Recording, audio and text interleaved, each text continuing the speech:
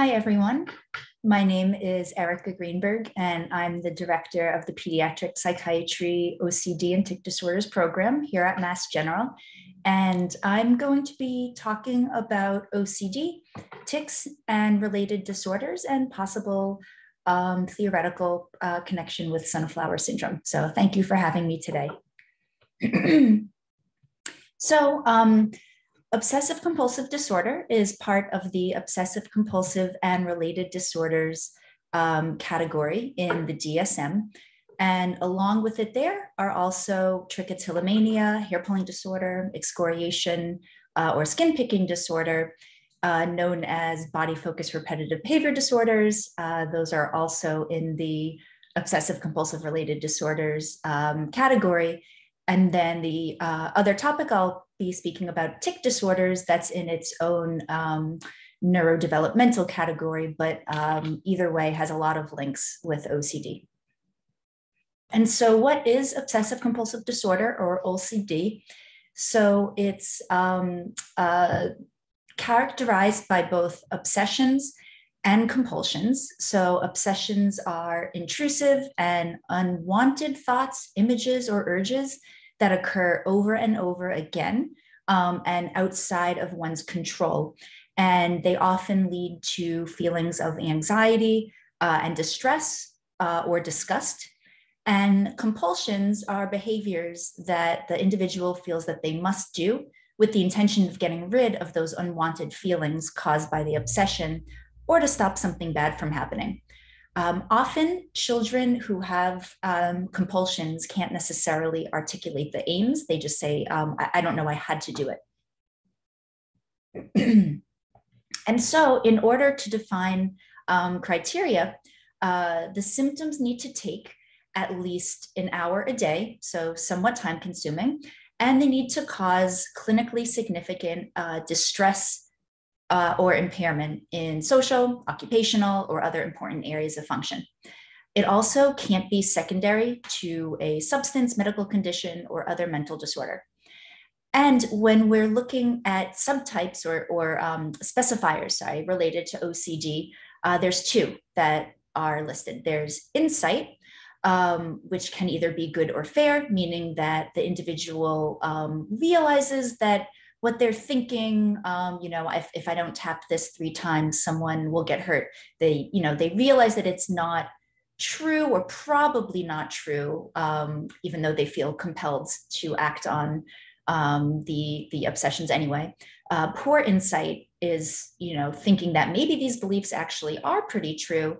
And then there's absent insight or delusional, and that's when the individual is convinced that these are true. And most often one sees good or fair insight, though it's important to note in kids, the insight level isn't necessarily static and then varies with anxiety levels.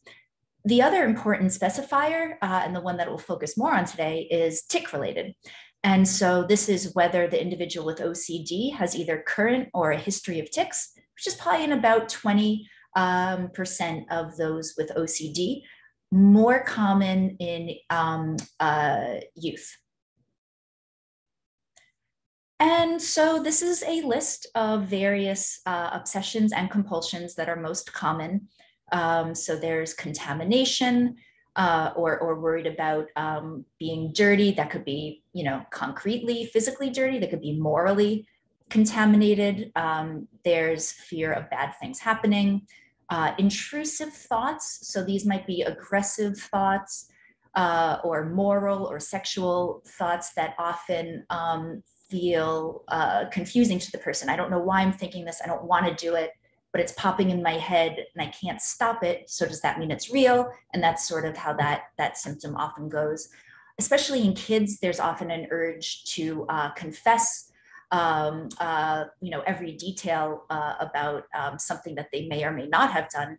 Magical thinking, which is basically, if I do this, then this will happen, even though those aren't necessarily linked in real life. And symmetry and just right. And so that's often described as a feeling of not just right. And so it's not that they're afraid something will happen. It's this feeling of, I just have to do it. It doesn't feel right if I don't. And then similarly, compulsions, washing, cleaning, repeating, rewriting, particularly in school, touching, tapping, ordering, arranging, counting, checking, reassurance seeking. That's a really big one often in kids. And then mental rituals, which you might not see, but the person experiences. So sort of having to check within themselves regarding whether certain things did or did not happen. And it's interesting because we can divide these symptoms into categories and subgroups. And so the three big ones, hoarding used to be included, but that's no longer part of OCD. The three big ones now are contamination cleaning. So again, that's the one you often see in more of the lay public. Then there's that forbidden thoughts category that I was describing, those intrusive thoughts, often sexual, aggressive, moral in nature.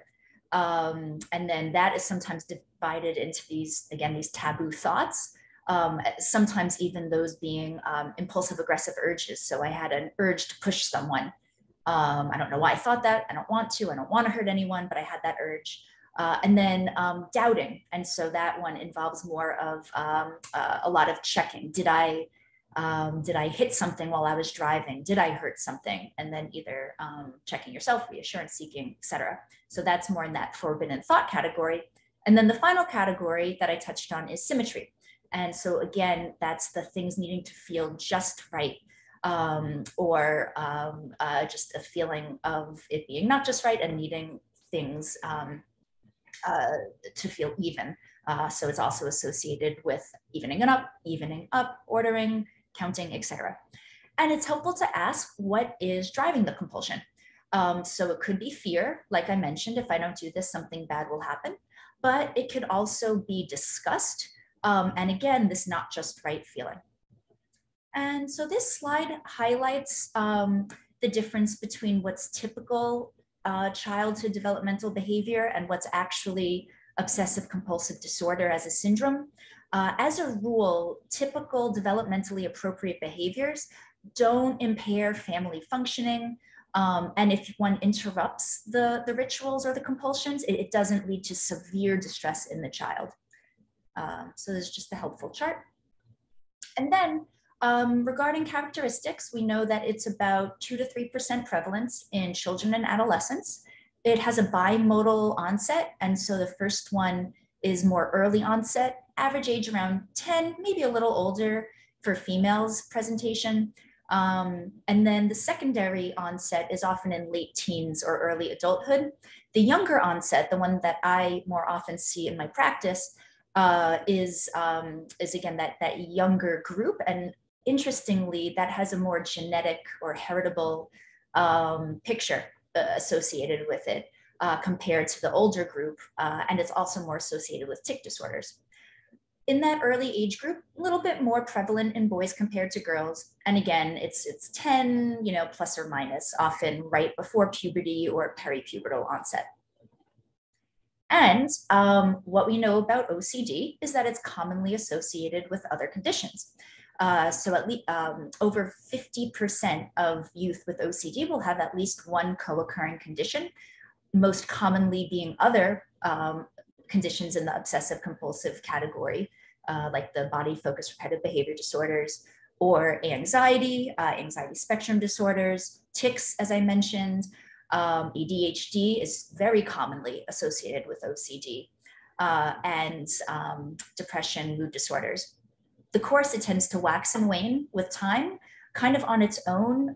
We know that symptoms are impacted by the environment, meaning if someone is sick, really tired, hungry, you might see increased symptoms, but this waxing and waning is more independent of that. And in general, it has a pretty good prognosis in that about 50% of youth remit over time, or at least have subclinical symptoms or symptom-free when checked in on 7 to 12 years later. That might still be with ongoing treatment. And we know that about 70% of children respond to our first-line treatments. Regarding those treatments, they include behavioral therapy, which is mainly cognitive behavioral therapy, CBT, and then also exposure response prevention, which is a type of CBT where the individual is exposed to the feared or exposed to something that provokes the obsession, and then works with the therapist to prevent the compulsion. And in terms of medications, the FDA approved medications, gold standard treatment are selective serotonergic reuptake inhibitors, including fluoxetine, sertraline, and fluvoxamine, and a tricyclic antidepressant known as clomipramine. Really, any of the SSRIs are likely to be effective in OCD, but these are the ones that are FDA approved. And the combination of medication and therapy is what's most helpful. And we often expect to see 30 to 40% reduction in symptoms. And usually that starts within the first couple weeks, with about 2/3 of the changes seen in the first 2 to 4 weeks. And so now I'm going to speak briefly about tic disorders. So what are tic disorders, or tics? Tics are sudden, abrupt, recurrent, and stereotyped, non-rhythmic movements and or sounds. They're thought to be involuntary, not involuntary, meaning happening against one's will, or voluntary, meaning controlled, deliberate choice of action, but somewhere in the middle, or involuntary, like an irresistible urge or a terrible itch or sneeze. And I really liked this quote describing them: voluntary movements made automatically so that volition is not ordinarily appreciated. They tend to wax and wane, they come in bouts, they jump in location, frequency, type, complexity, severity. And they're often preceded by this urge, we call it premonitory urge, which is a somatic or sensory feeling that precedes the tics, like an itch, a tension, an incompleteness, not just right feeling. And you can hear the similarity here to compulsions in OCD. And this is temporarily relieved by performing the tic. Again, like OCD, we know that tics are particularly vulnerable to modifying factors environmentally or internally. So different mood states or different, first day of school, trip to Disney World. Those are all things that can exacerbate tics. And we tend to break them down into a 2x2 chart. Motor tics, meaning involving muscle groups or muscles, and then phonic or vocal tics, meaning producing sound. That's then broken down into simple and complex. Simple meaning just one muscle group or a simple sound such as sniffing, coughing, and then the more complex, which is coordinated, often multiple muscle groups and repeated, series of movements and sounds done in the same way repeatedly. And so, these often appear slower, purposeful, but again, that doesn't mean that they're deliberate, voluntary. And often people speak about corporalia, the swearing tic. That's actually only about 15% in those with Tourette syndrome. And so now that we spoke about tics, what's Tourette syndrome? Well, Tourette is a childhood onset neuropsychiatric disorder characterized by tics. And so to meet criteria for Tourette, it's relatively straightforward. You need at least 2 motor tics and 1 vocal tic for at least a year before age 18, about 1% prevalence. There's other tic disorders, but I'll mainly focus on Tourette. And before I move on, I want to talk about the overlapping pathophysiology commonly associated with both OCD and tics, and then any of the following conditions that I'll discuss. And so these disorders are associated with dysfunction in the frontocortico-striato-thalamocortical, or CSTC for short, circuits. And this leads to, when they're disrupted, disinhibition of motor movement and limbic emotion regulation system, and dysregulation in movements, motivation, emotion. And so this circuitry consists of parallel interconnected loops where, depending on the area impacted, as you'll see on the next slide, you'll see different symptom manifestations. And so one might see OCD, As I mentioned, one might see tics. And then another very related condition that's also associated with this loop is ADHD and or executive functioning deficits. And so this is just that further illustration of the circuit. You can see how, depending on the part of the cortex implicated, one might have tics, ADHD, and or OCD, and they're not mutually exclusive. In fact, they're oftenly co-occurring.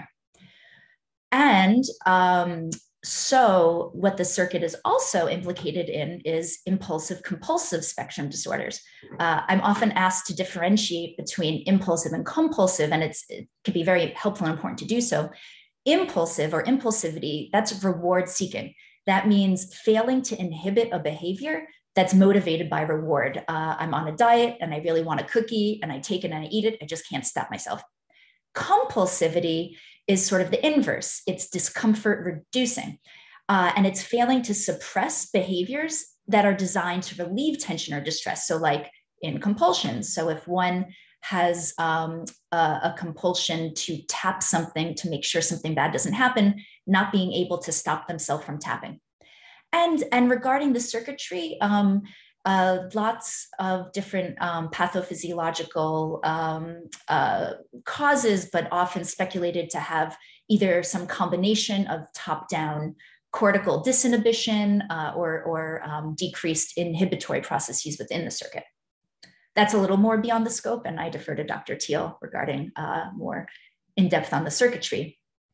And then the last condition I wanted to speak about, commonly associated with that circuitry, is body focused repetitive behaviors, hair pulling, skin picking, causing distress and inability to stop, and either bald spot or lesions on the skin, cheek biting, severe nail biting. Often studied in an OCD population, and higher rates in OCD and in Tourette compared to typical populations. And really strong genetic relationship between OCD, BFRBs, and tics. They have a relationship both genetically, pathophysiologically, as I just mentioned with that circuit, and clinically. And they all have components of repetitive, impulsive, compulsive symptoms. And this overlapping pathophysiology, as I mentioned, is attributed to the frontostriatal or the CSTC circuitry dysfunction, dysregulated habit formation, and impaired inhibition of motor response. So lots of dysregulation, disinhibition. Moving on, there's a condition called Tourettic OCD, and this was coined in 2005. It's associated with male gender or male sex, earlier OCD age of onset, worse OCD, sensory difficulties, ADHD, impulse disorders, skin picking, anxiety. So again, lots of those symptoms that I mentioned as also related to OCD and or the CSTC profile. And what's interesting is it has common particular OCD symptoms. And so in youth that have OCD and co-occurring tics, we often see particular subgroups of OCD symptoms presented. And that's those intrusive thoughts that I was speaking about, the distressing, aggressive, or intrusive thoughts, urges. And then also the symmetry, not just right, checking, tapping, writing, rewriting, even in compulsions. But again, this subgroup is often particularly reports that their symptoms are not necessarily fear-based, but driven by these not just right feelings, sensation or feeling of incompleteness driving the symptoms. And when you ask why they do it, they don't say they're afraid of something bad happening. They say, if I don't, I'm going to explode. I can't explain why. I just have to. I have to. And so it's really challenging to sort out what's a complex tic, what's a compulsion. And what's also interesting is through genetic studies, looking at an array of these symptoms, we've become aware of cross-disorder endophenotypes. And so there's an inherited, what's called disinhibition endophenotype seen in a large Tourette and family sample. And this is associated mostly with OCD, with a positive correlation with ADHD and Tourette. And in this heritable phenomenon, you see characteristics of tics, OCD, ADHD, but particularly increased obscene rude gestures or corporapraxia, corporalia, aggressive, intrusive images, et cetera. And so we call this the disinhibition endophenotype. And so finally, this leads me to the final concept that I wanted to discuss today, called IDBs, or intrusive destructive behaviors. So this construct came from a study I was conducting on behavioral treatment for tics, where the participants often had a combination of tics, OCD, ADHD, executive dysfunction, amongst other conditions. And they described this phenomenon where they felt compelled to perform certain behaviors despite awareness of the negative implications. And so they described the experience as beginning with an intrusive, distressing thought urge specific to the environment, an inability to shift away from that thought, followed by increased distress trying to resist this thought urge, and then ultimately letting go and engaging in the behavior, which leads to paradoxically negative but satisfying consequence. And so these behaviors we think of as being simultaneously deliberate, satisfying, and upsetting to the individual engaging in them. And they can be really confusing as to why it might look like someone is doing this. But again, I heard this over and over in this subset of youth that have these related conditions. And so I've been wondering about the link with that CSTC circuitry. And so some examples involve pushing on a bruise. If they just build something they're really proud of, having to knock it down, having to turn off a video game just before they're about to win, licking a dirty sink. And one that I hear often for those that are athletes, essentially having a self-sabotage component where right before they're about to win, like a swim race, breathing in air. And so given my understanding of sunflower syndrome and the being drawn towards the environmental factor that leads to the seizure, Dr. Teal and I were interested in whether there might be a link. And so I'm sorry I can't be here today, but thank you, and hope you enjoy the rest of the conference. Thanks.